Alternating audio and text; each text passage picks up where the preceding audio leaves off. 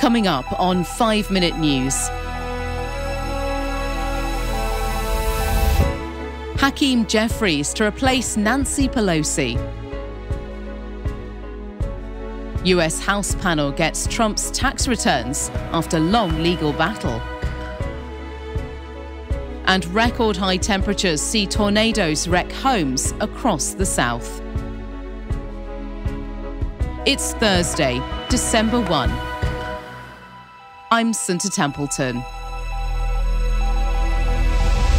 House Democrats ushered in a new generation of leaders on Wednesday, with US lawmaker Representative Hakeem Jeffries unanimously elected to be the first Black American to head a major political party in Congress.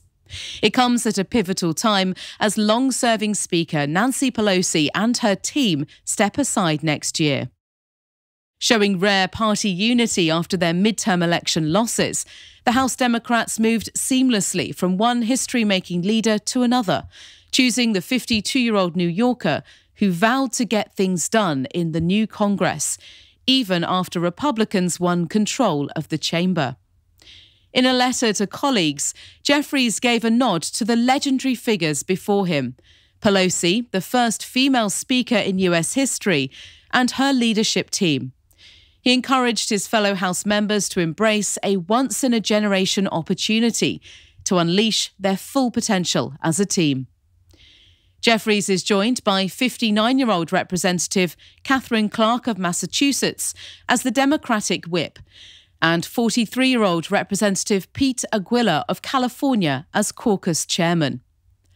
The Democratic unity stands in stark contrast with the upheaval among Republicans, who are struggling to unite around GOP leader Kevin McCarthy as the new House Speaker, as they prepare to take control when the new Congress convenes in January. While Democrats will be relegated to the House minority in the new year for the 118th Congress, they will have a certain amount of leverage because the Republican majority is expected to be so slim and McCarthy's hold on his party fragile. Jeffries said on Wednesday he will work with Republicans whenever possible, but we will also push back against extremism whenever necessary.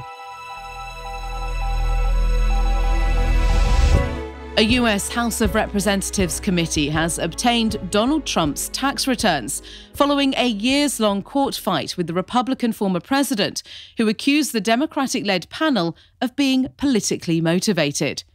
The Ways and Means Committee, which had been seeking Trump's tax returns spanning 2015 through 2020, will have little time to do its work, with Republicans poised to take the House majority in January. The committee said it needs the documents, which it obtained following a Supreme Court decision clearing the release, to establish whether the Internal Revenue Service is properly auditing presidential returns and whether new legislation is needed. Trump, who on November 15 began his third consecutive run for the presidency, fought the committee to avoid releasing the documents. He was the first president in 4 decades not to release his tax returns, as he sought to keep secret the details of his wealth and the activities of his real estate company, the Trump Organization. It had been long customary, though not required, for major party presidential candidates to release their returns voluntarily. Tornadoes have killed 2 people in Alabama and damaged and destroyed numerous homes and businesses across a number of southern states. The National Weather Service had warned that strong twisters capable of carving up communities over long distances were possible as the storm front moved eastward from Texas. They were fueled by record high temperatures and threatened a stretch of the United States where more than 25 million people live.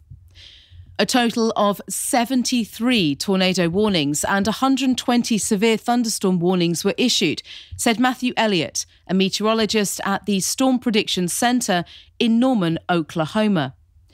It's a very vulnerable part of the country for tornadoes, especially after dark, he added. We all have to work together to get the best results on these types of events that could potentially lead to lots of devastation. Significant tornado damage was evident in the Flatwood community, north of Montgomery, Alabama, where 2 people were killed as a tree struck their home. Others in the tight-knit community narrowly escaped with their lives. Search and rescue teams would continue going door to door until everyone's accounted for, Montgomery County Sheriff Derek Cunningham said. Record high temperatures in Texas and Louisiana intensified the storm front before it moved into Mississippi and Alabama, forecasters said on Wednesday. You can subscribe to 5 Minute News on YouTube with your preferred podcast app. Ask your smart speaker or enable 5 Minute News as your Amazon Alexa flash briefing skill. Subscribe, rate and review online at 5minute.news. 5 Minute News is an Evergreen podcast covering politics, inequality, health and climate, delivering independent, unbiased and essential world news daily.